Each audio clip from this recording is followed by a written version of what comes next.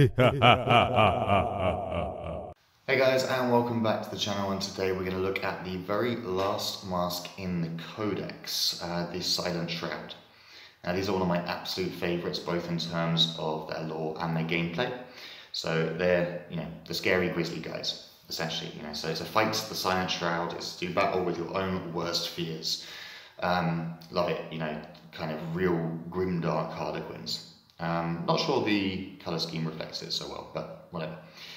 Let's have a look at their traits. So subtract 1 from the leadership characteristic of enemy units while they are within 6 inches of any units from your army with this form. In addition, whenever your opponent takes a morale test for a unit that's within 6 inches of any units from your army with this form, they must roll 2 dice and discard the lowest result. Fairly simple kind of negative leadership modifier, which with most armies would be something that is like meh. You don't see a lot of those kind of leadership modifying armies unless they have particularly good other ideas, but with the Harlequins, there are some nasty little tricks with this.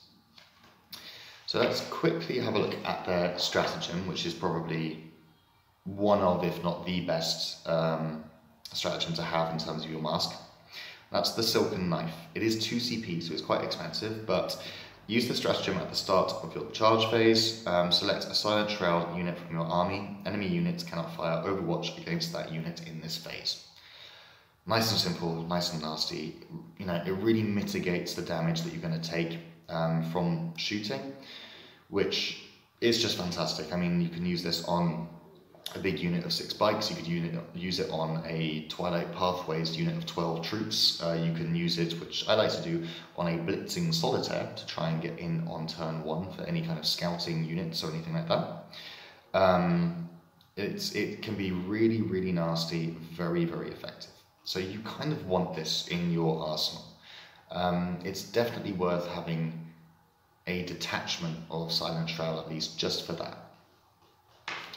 Now, looking at their warlord traits, the final joke. If your warlord is slain in a fight phase, roll a d6 on a 2+. The unit that killed your warlord suffers d3 mortal wounds after it is finished making all its attacks. On a 6, the enemy unit suffers d6 mortal wounds instead. Trash, honestly. Sorry, I don't say that lightly, but just rubbish. You don't want your warlord to die. That's the whole point of having a warlord. It's not like with the Drukhari, where you can kind of have multiple warlords running around and you can have a suicide succubus. Just trash. Never take it. Okay, looking at their relic, the Scintillant Veil. So Troop Master or Shadow Seer only, which are pretty much the only ones that would benefit from this. Increase the range of all the wearer's aura abilities by 3 inches, which could be pretty nice.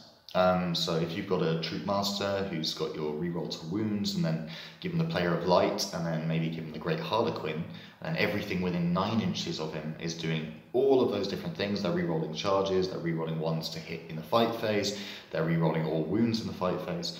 It could be a really decent way to buff those units of yours.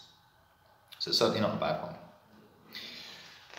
Okay, and last but not least, the units. What do you want to use with a Silent Shroud battalion? We've kind of gone through, a Silent Shroud detachment.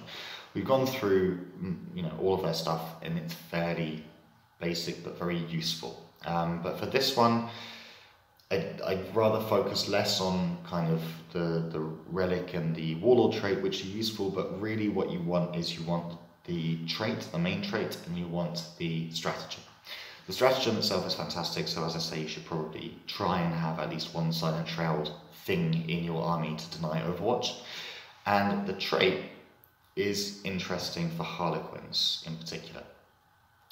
So I've tried this out before and it was quite successful. I liked it because your Shadow Seer's grenade launchers require you to roll over an opponent's leadership to do the d3 mortal wounds.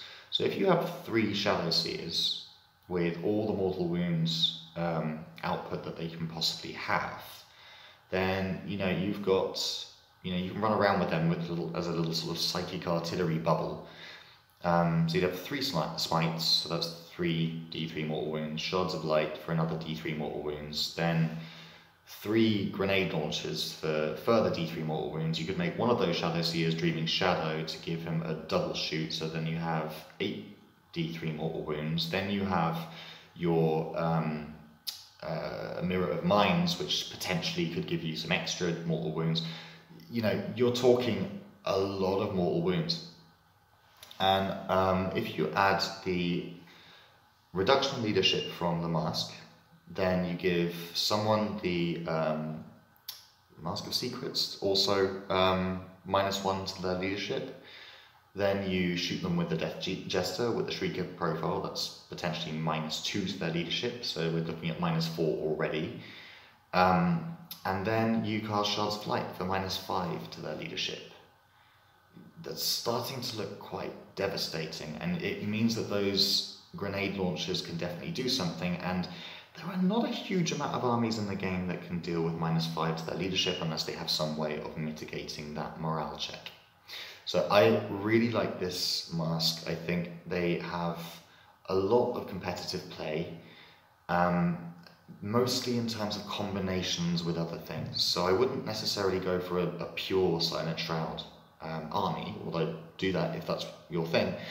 But generally having a detachment of them can be really, really good. I saw an army recently that did quite well at a tournament where they had a battalion of Silent Shroud, a battalion of Soaring Spite, and you know it works really well because you want to mitigate that shooting as much as possible. And if you can sort of start to work out like wrapping something in the fight phase, if you have a big unit of 12 troops, you don't even have to upgrade them.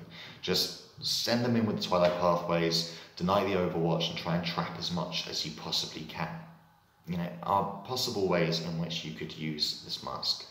So I love having a detachment of them. I think they are actually a pretty competitive choice, not as a standalone Masque, but as a part of a larger strategy or a larger idea.